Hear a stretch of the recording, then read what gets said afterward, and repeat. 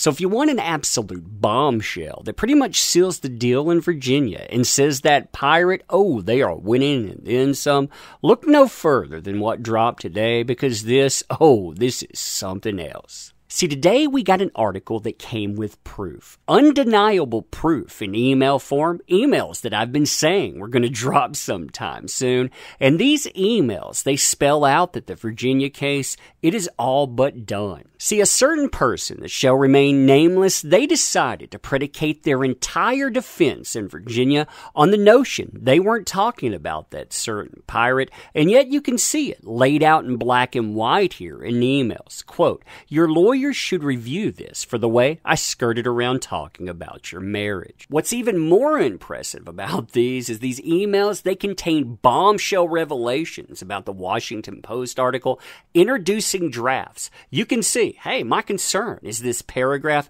2 years ago, after I got a temporary RO against my then husband, I felt the full force of our country's wrath for women who speak out. You can tell who this is about. You can tell the parties are coming together trying to not get sued. I mean, this stuff, it is fascinating and then some. You and I, we're going to check it out today. Buckle up, because this is going to be a fascinating ride.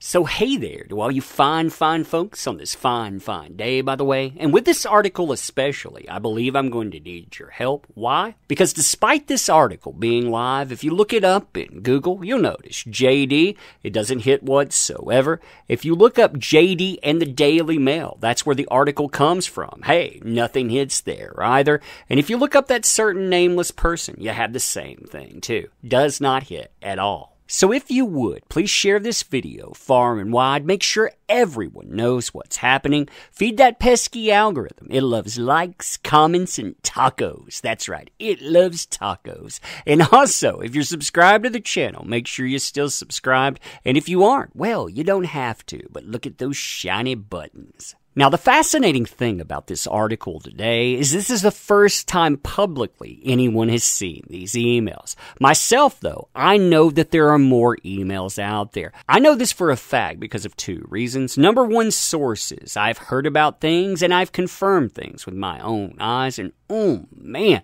some of that is spicy.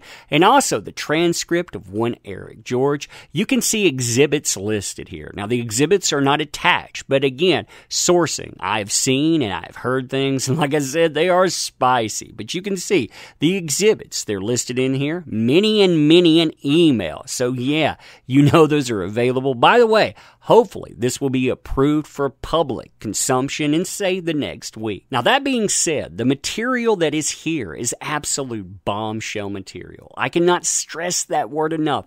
Bombshell material. Why? Because in the courtroom, this is a potential case ender, and outside of it, well, they say in no uncertain terms, they're utilizing political division to get people to act. They want to take this to Congress to make JD the face of the Violence Against Women Act, which, man, think about what that would do to your life. And they give that certain nameless person an ambassador title, which they do appear in the byline, by the way, and they use it for social media promotion.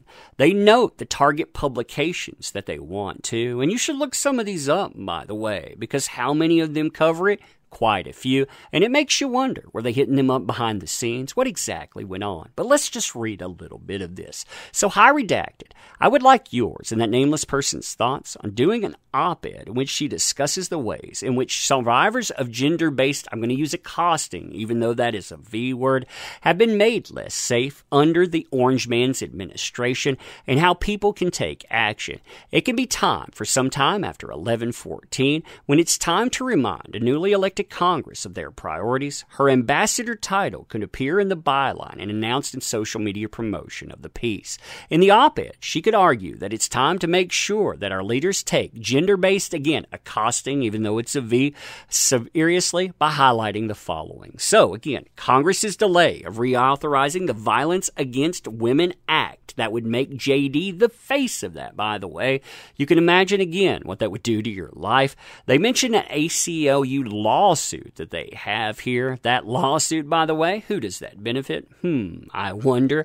And also, they mention other political items, and they say at the end of that, if she feels comfortable, she can interweave her personal story, saying how painful it is as a gender-based accosting survivor to witness these setbacks. Target publications, they can include digital outlets like, they name all of these places, or papers like the LA Times. Is she interested? If so, we would like to do the first draft there, including a quick interview on the phone to get her thoughts. Or would you prefer, that nameless person prefer to start it off? Thanks, let us know. Always happy to jump on the phone and discuss if it's helpful. Now, other emails, they're not as long, but oh man, these are spicy. It's addressed, hi, to that nameless person. Apologies for the delay, but we have needed this to pass through quite a few lawyers first. Please read. This is somebody we don't know, so I'm just going to call them redacted notes below, and let me know your edits. Also, you should show this to your attorney, one from the long list. So they gave them a long list of attorney names. I wanted to make sure nothing was said in here that puts in jeopardy with your NDA or your non-disclosure agreement. The non-disclosure agreement, by the way, that is the agreement between the nameless person and JD saying in no uncertain terms they will not talk about or they won't have articles written about anything that came before their marriage, during their marriage, or after it. Basically, it shuts it all down. This shows you this was about him. This shows you it's a violation. They're trying to skirt it, but they're not doing a good job. That stuff, that is powerful statement. There are also items like this. This is again addressed to that nameless person. Hope your travels have been doing great. It was a total pleasure to talk to you. I tried to gather your fire and rage and really interesting analysis and shaped it into an op-ed form with mentions of a few policies and a growing movement. I hope it sounds true to you. It's attached. I'm sorry for the delay in getting it to you. Many lawyers have reviewed it here and tweaked the policy bits. Your lawyer should review this for the way I skirted around talk about your marriage. So again, you can see in no uncertain terms, they're trying to skirt that subject. But again, this is a violation of the NDA. Now the emails, they also contain earlier drafts of the op-ed and they have correction notes. The correction notes, that's what I want to focus on here.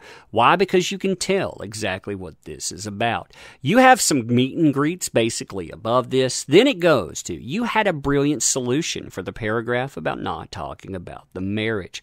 My concern is this paragraph. 2 years ago, after I got a temporary RO against my then husband, I felt the full force of our culture's wrath for women who speak out. The day I left the courtroom and walked into a pack of hundreds of photographers, I didn't have a team of bodyguards. My lawyers used their own bodies to block out space for me to walk to the car. The whole way there, I heard press yelling the same question in one form or another. Is it true you're making all of this up? Could we cut out words like marriage, divorce, RO, and say this below? If we don't say something like, I became a public figure representing domestic, I'm going to use the word accosting, that's another A word, by the way.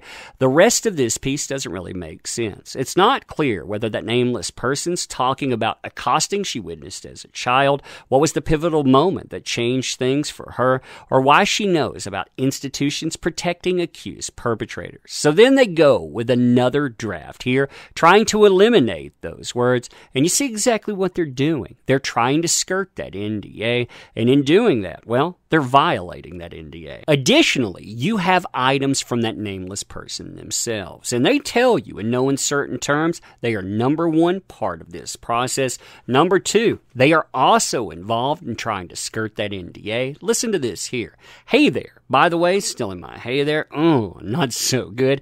Thank you both so much for all the help you've given me and making sure that this article conveys its message and my voice. This is a typo, by the way, and also doesn't, this is supposed to be further, I would say, complicate an already complicated legal situation. However, there's one part of the final draft that was originally nixed by your team, and I pushed back on getting some of that language reincorporated back into it so my voice is still present and it's relevant to my experience. However, there's one piece still missing from the final draft as it stands. That is kind of needed. So they talk about, I want to get on the phone and talk to you about it. You can see, again, process, yeah, they're involved in it. Now, there's more, too, much, much more. Drafts of op-eds and so many other goodies. Let me know. We can go over those in live stream, by the way. But you let me know what you think about this stuff. And as always, appreciate the heck out of you. You make this stuff work. I cannot say that to you enough. And if you want to help the channel out in other ways, well, there are links in the description. We have PayPal, we have Patreon, we have memberships, we have merchandise, and yeah, we have you here. You here, that matters. So let me end by again saying thank you. I do appreciate you. I cannot say that enough. And yeah, until next time, we will see you soon.